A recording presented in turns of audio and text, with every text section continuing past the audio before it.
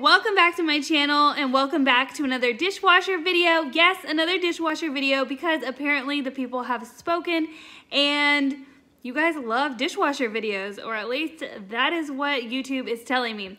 So here we go with another dishwasher video. Today I'm going to be taking you through my Whirlpool dishwasher cycle guide. I'm going to show you the different cycles available on your Whirlpool dishwasher, when you should use them, and about how long they run and how many gallons they each use so you can get maximum cleaning and efficiency out of your dishwasher.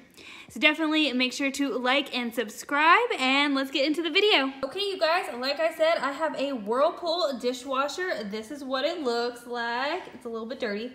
I've got this heavy cycle. I got the heavy cycle, normal, and 1 hour wash, heat dry, high temp, 4 hour delay, the start and cancel button. We've talked about this before. I actually show you how to drain your dishwasher. I will link that video down in the description box below and up in the cards up here if you want to check it out. But today we're really going to be focusing on the heavy, normal, and 1 hour wash and those options.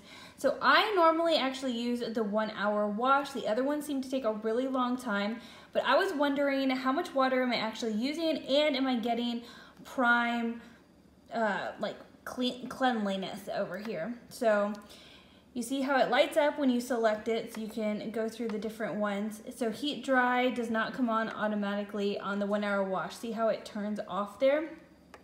You can end up turning it on if you would like to. You can see. But the 1 hour wash, this is for fast results. It cleans dishes using more water and energy. You can select the heat dry option to provide the best drying performance. In my experience, it's still a very subpar drying performance. It is good for all soiled levels, and it takes about 60 minutes, I think 65 with the heat dry to complete. And it uses in gallons, 5.8 gallons or 21.9 liters of water.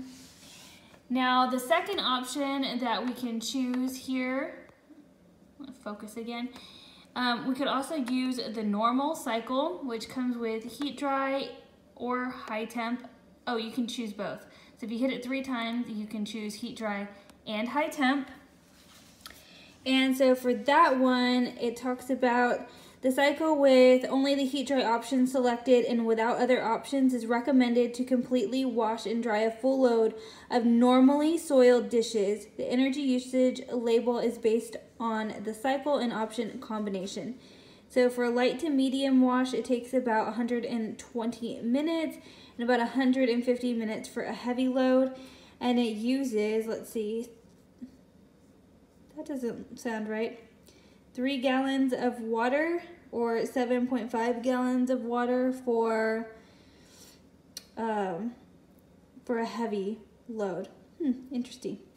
Alrighty then. And then, so it looks like they're saying normal wash with the heat dry activated.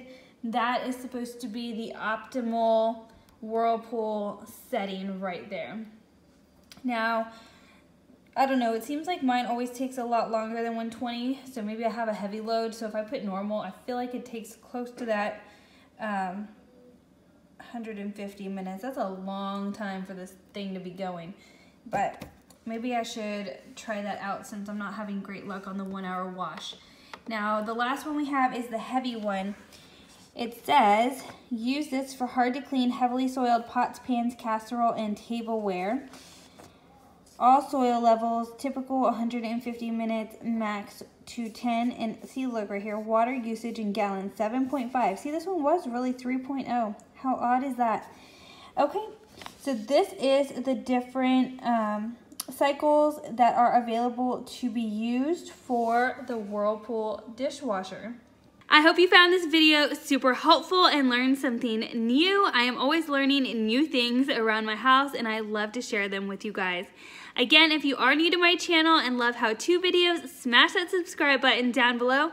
Leave me a comment so I know you enjoyed this video, and I'll catch y'all in the next one. Bye, guys.